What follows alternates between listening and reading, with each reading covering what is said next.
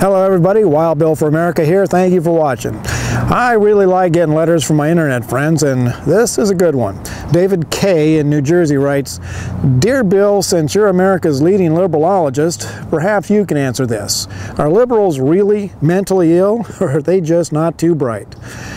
Well, David, you will find both schools of thought among those who are working to find a cure for liberalism. Dr. Lyle Rossiter, a psychiatrist, makes the case that it is a mental disorder in his book, The Liberal Mind, The Psychological Causes of Political Madness.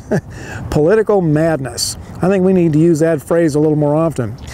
But my studies show that conservatives and liberals have two different thinking and decision-making processes. Conservatives think with their brains because that's the way God designed us. The brain contains the intelligence and rational thought centers. Liberals, on the other hand, try to think with their emotions. They let their emotions drive their lives. Emotions are not rational in any way and many times are uncontrollable. Making life decisions based on emotions is like setting the cruise control on your car and then climbing into the back seat to see where it takes you, which pretty much explains the Obama administration. Now, this dysfunction started back in the days of the acid-dropping, barefoot, dirty hippies of the 60s, whose motto was, "Hey man, if it feels good, do it." Now, those dirty liberal or hippies eventually evolved into today's liberals, and to make themselves appear intelligent, they upgraded that motto slightly, and now it is, "Follow your heart. It will never lead you wrong." Baloney. Emotions contain no more intelligence now than they did in the 60s. If the human heart ever steers a person in the right direction, it will be completely by accident. Now, because they are so addicted to chasing their emotions, liberals tend to function well in the land of fantasy.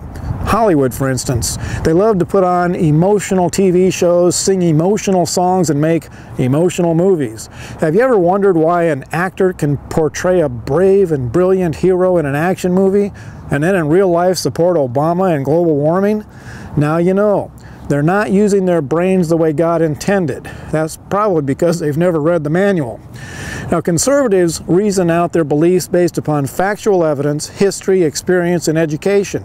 They are logical and methodical, and they have a solid foundation for their positions. This is why conservatives excel in leadership positions where liberals fail miserably. Now, I'm going to leave you with a quote from Dr. Rossiter. He says, "When the modern liberal mind whines about imaginary victims, rages against imaginary villains, and seeks above all else to run the lives of people competent to run their own lives, the neuroses of the liberal mind becomes painfully obvious." This is Wild Bill for America. Thank you for watching, and God bless America again.